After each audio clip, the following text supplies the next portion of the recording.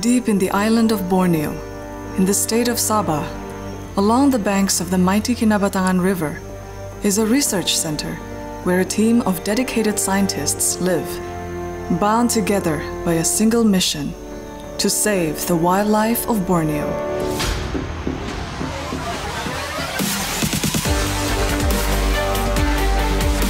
We just saw the elephant and it's now heading its way back to the jungle. They've given the cat anesthesia and now they're going to do measurements and to safely collar it. They live a life most could not imagine, racing tropical storms, fighting unforgiving rainforests, all in the name of conservation. This is Borneo Jungle Diaries.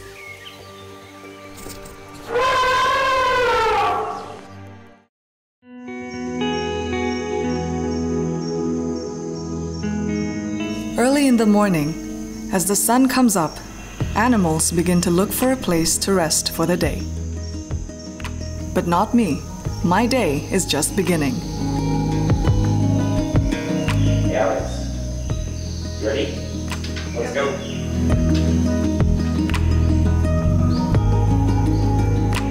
My name is Alexandra.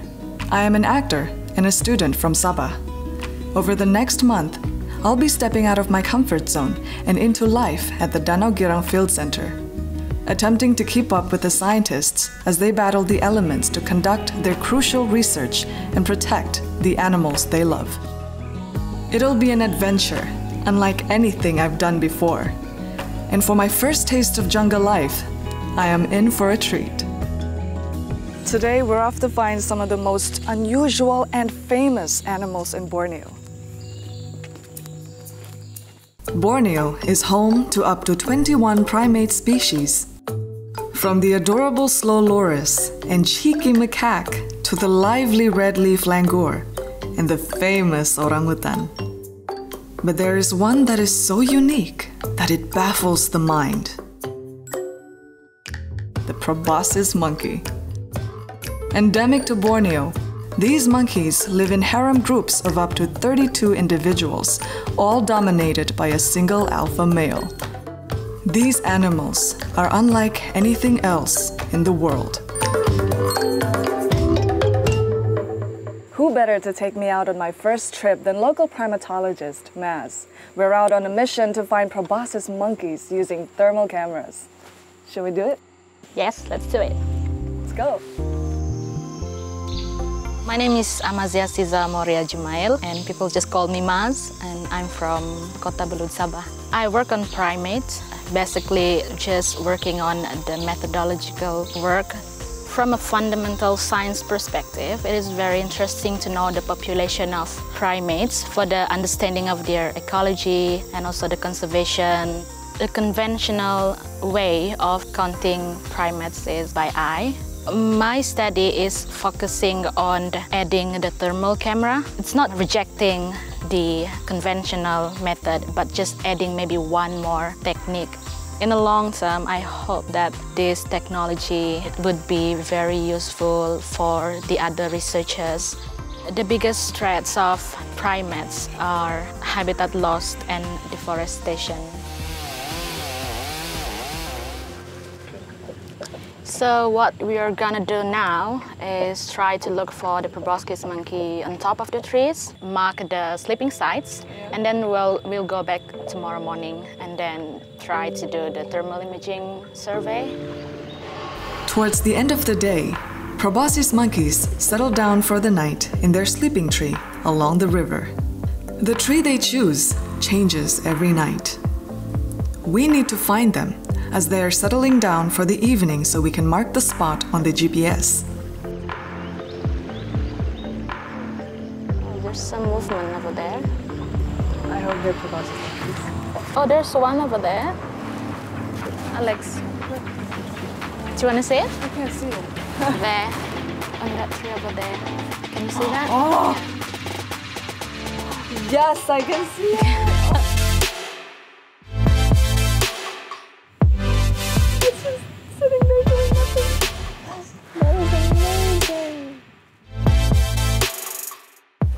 So is this the group we're going to come back and see tomorrow morning? Yeah. So we have the location. So now we can go back to the center and then come back tomorrow morning at 5 a.m. That is very early. With the monkey sleeping site plotted on the map, we headed back to the center, which gives me some time to take you on a quick tour of our jungle home, the Danau Girang Field Center.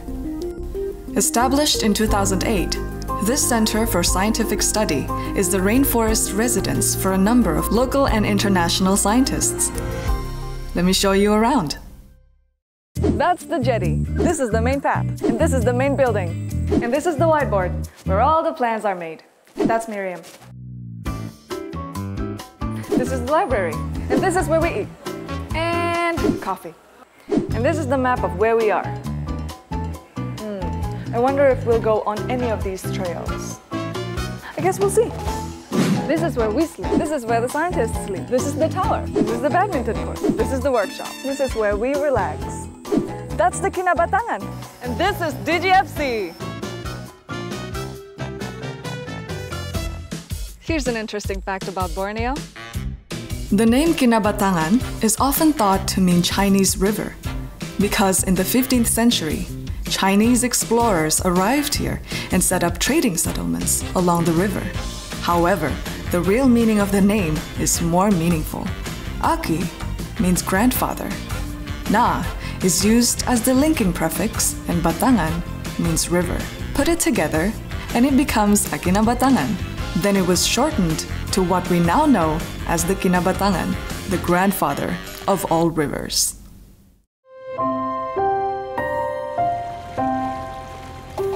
It's 5 a.m. now, and it's really cold. We're going back to the spot where we saw the Proboscis monkeys yesterday to set up the thermal cameras. Driving through the morning mist, we have to move quickly as the Proboscis monkeys will be heading back into the forest soon to find somewhere cooler to relax for the day. So you're here, so now we can set up the camera. Thermal imaging cameras are used to pick up heat. The best time of day to see warm-blooded animals like primates is in the cold of the early morning. So Maz is pointing the thermal camera at the sleeping site right now. Now let's try to count how many of them you can see. So that's one there. 1, 2, 3, 4, 5, 6, and 7. Why are we doing this, by the way? It's very important for the primate survey because visually it might be quite hard to see them, and by adding this thermal camera they can be detected easily. Oh, this is amazing. What we're doing right now is just part of protecting these animals here. Yeah, exactly. So what the scientists in DGFC are doing is just amazing. Getting an insight into Maz's work to protect our primate species, I already feel like I've learned a huge amount, especially about our famous Proboscis monkeys. But my adventure has only just begun. I can only imagine what the rest of the scientists will have to show me. Ah, got one. Let's go. Did you pick up something on your radio? These young people are all working extraordinarily hard to find ways to protect the animals that are so important to Sabah and the rest of the world. This is going to be one of the wildest months ever, and I cannot wait.